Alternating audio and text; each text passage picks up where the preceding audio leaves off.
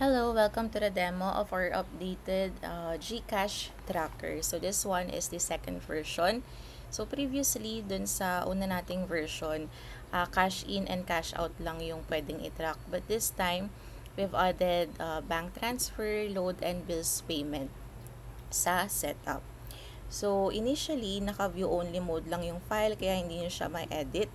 So you have to make a copy in your Google Sheets account to enable editing. So to do that, click nyo lang tong file sa upper corner and then click make a copy.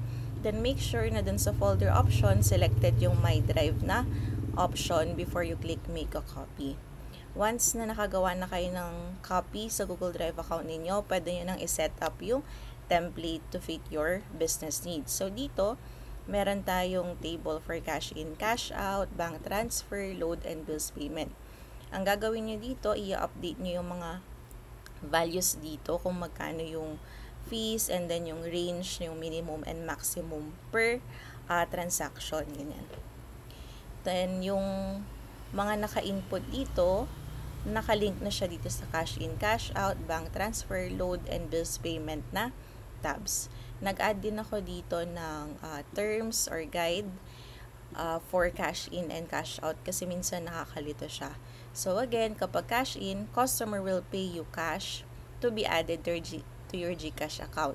So ang mangyayari, madadagdagan yung cash and then mababawasan yung Gcash. Sa cash out naman, customer transfers money to your Gcash account in exchange for cash. So, yung cash account ninyo ang mababawasan, yung Gcash naman ang madadagdagan. Then, other terms dito na involve, we have the fee column and yung TF column or yung transaction fee na diretso sa platform. Itong TF, since diretso siya sa platform, hindi siya kasama sa income ninyo. Ang income nyo lang, itong service fee na naka-specify dito sa mga tables natin.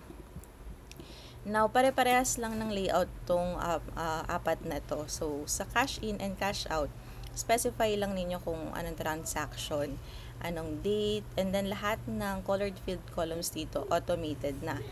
So, nag-add din ako dito ng another column for the customer reference number.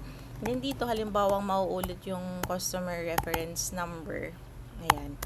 Mag-warning siya na naulit yan. So, mag-i-invalid yan. Para iwas scam kasi yung iba daw paulit-ulit lang na customer ay na reference number. Yun ang mga bago nilang scam ngayon. Para madaling i-track. Now, for the transaction naman, yun again, input nyo lang yung cash in and cash out, then amount. Then, kung may transaction fee, enter nyo lang din. Pero yung fee na column dito, naka-base dun sa setup tab natin. Then, itong payment, ito yung ibabayad sa inyo ng customer. So, for example, dito, 1,000 pesos plus 5 pesos na transaction fee and 10 pesos na service fee. That's 1,015 pesos dapat ang marireceive ninyo. Then, makikita nyo rin yung cash flow for Gcash and cash. So, for this one, since cash out siya, ang madadagdagan is yung Gcash account, mababawasan yung cash.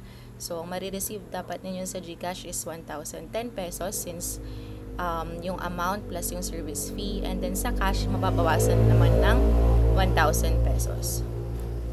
Now, for bank transfer naman, ganun lang din. Usually, dito ang may transaction fee sa bank transfer. 5 pesos to 15 pesos, ganyan ang add up sa TF or transaction fee. Pero again, ang transaction fee, diretso yan sa platform. Same sa load and the bills payment. Now, sa monthly tab, ito, automated na tong computation, tong mga colored field columns na to, and then yung summary ng account amount per transaction. So, halimbawa, palitan ko to ng July. Ayan, marireset yung data. Since wala pa akong July na data. Ayan. So, balik ko lang sa June since yun yung mga nakalag na examples natin. So, dito makikita mo yung total cash in, cash out, total bank transfer, load, and bills payment. You can also add yung logo dito or yung business name.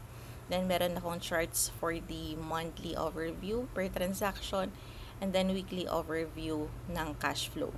Then, total fees, ito yung na-receive nyo last service fee sa lahat ng transaction for the whole month or the selected month. And then, nag-add din ako dito ng notes section.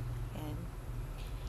Then, for each day, daily to na routine ninyo, i-input ang beginning cash and beginning Gcash and yung actual cash and actual Gcash. Now, yung mga gray filled columns na to, nakadepende na sa mga nakalog dito sa transaction tabs natin.